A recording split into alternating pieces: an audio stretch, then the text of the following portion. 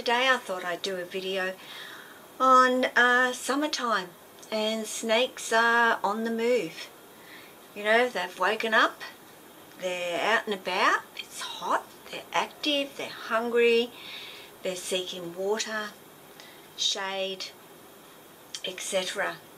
So there's every possibility you're going to bump into one, whether it be in your backyard or out and about. It can happen. So, you know, I just want to give some safety tips on what you can do and so forth. So, pretty much, guys, you know, you come up against a snake in your backyard, don't touch it, don't go near it unless you're an expert and you specifically know what species you're dealing with. Python, don't touch it. There is every possibility you'll get bitten. Of course, you will not die from that bite, but you don't want to be bitten either. Or it could be venomous, then we're talking a whole different level. So, you know, there are people out there that are available to come and get that snake for you, and I will put some links in for people who live locally to me, who can click on those, take the phone numbers, pin them up close to the phone. You do not know when you're going to need it, so it would be handy to have it close to your telephone. So don't touch the snake, don't go near the snake. Get your kids, get your animals, and bring them inside to keep them safe. Both the snake and your kids and your animals. Now I'll go a little bit into, you know, being bitten. You know, you get bitten by a python, it'll hurt a little bit, depending on, of course, the size of the python.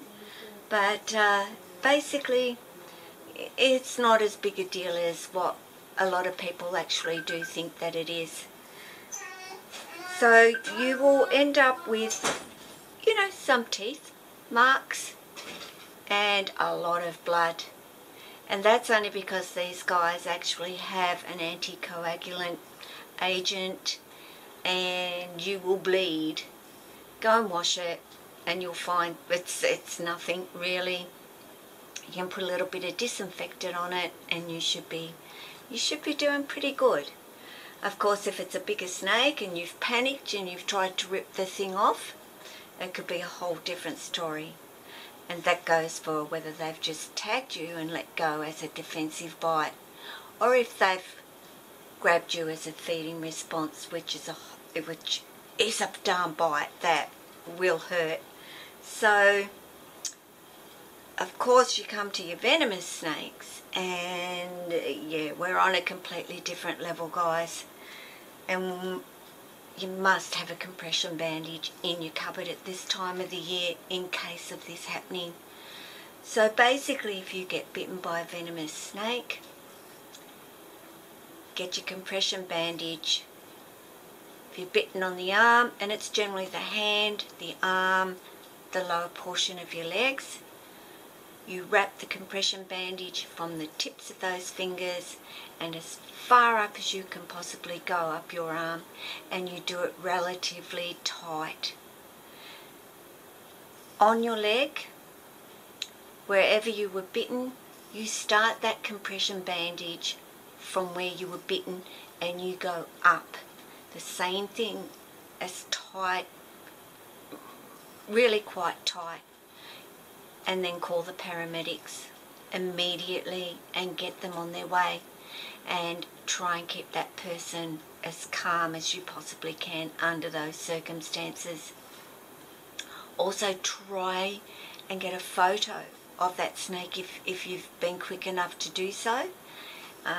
Otherwise, you know, and I can say this, but in the moment you don't even think about it, but it really is not essential, but it would really help the paramedics, the doctor and so forth to know exactly what it is and what venom they're dealing with. You know, the red belly black snakes. You know, the venom, you know, they've got venom, but it is nowhere near the level of a taipan or a brown copperhead. You know, it even sometimes now they don't even require anti-venom for a red-bellied black snake. So if you do get bitten by one, as much as it's not going to be pleasant, you will still understand or try and understand if you're going to get bitten by a venomous snake, that's the one to get bitten by, guys. Don't get bitten at all. And get onto your snake catcher to come and remove it. Try and keep your eye on that snake too, because they get out there and you've walked away and you've gone off and that snake has totally disappeared and you don't know where it is. So good idea to keep your eye on it, and so the snake catcher can actually grab it. And on one of these sites there's actually a upload where you can, it's a form, and then you can send back with a photo and they can actually ID that particular snake, and it's good for their catalogue to know what's coming into suburban homes and what is actually out and about and on the move at this particular point in time. It's great for you to do. And they've also got a catalogue of snakes anyway, so by going through that you may be able to find out.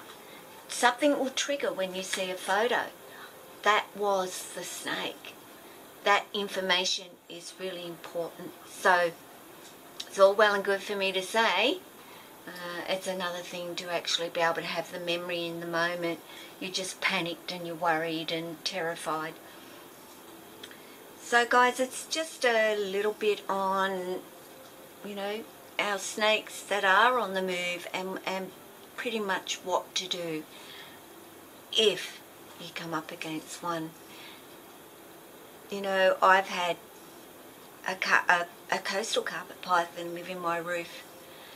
Comes and goes and comes and goes and comes and goes. I know it's there and I'm okay with it. So of course a lot of people wouldn't be, but a snake catcher will actually come and take that snake to an unpopulated area where that snake's going to be safe, and so are we. So please call a snake catcher. Don't grab the shovel. Get away from the snake. If you're terrified to that degree, don't stand and see where it's going. Put yourself inside and make the phone calls. So I hope that this video sort of helps you a little bit, especially the first aid, that compression bandage, emergency numbers, and just knowing what to do. So guys, I've got Lily, I think, who will be going home now, and yeah, like, subscribe, share, favorite. Bye guys.